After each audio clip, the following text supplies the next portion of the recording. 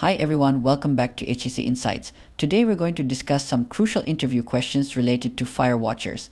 Before we begin, let's start with the basics. What is fire? Fire is a chemical reaction that occurs when fuel combines with the required amount of heat and oxygen.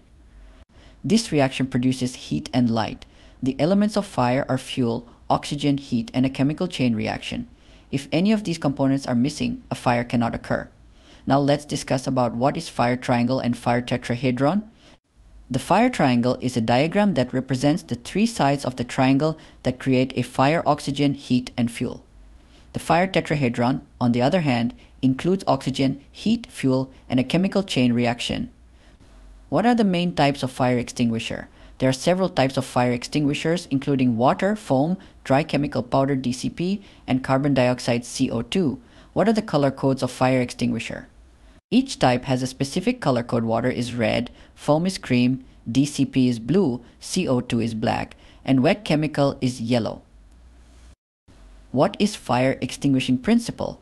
The fire extinguishing principle involves eliminating one or more of the components forming a fire triangle. What are the types of fire extinguishment methods? There are four main methods of fire extinguishment: cooling, removing heat; starvation, removing fuel; smoothing and removing oxygen; and chain breaking using DCP or blanketing. What are the methods for fire can spread?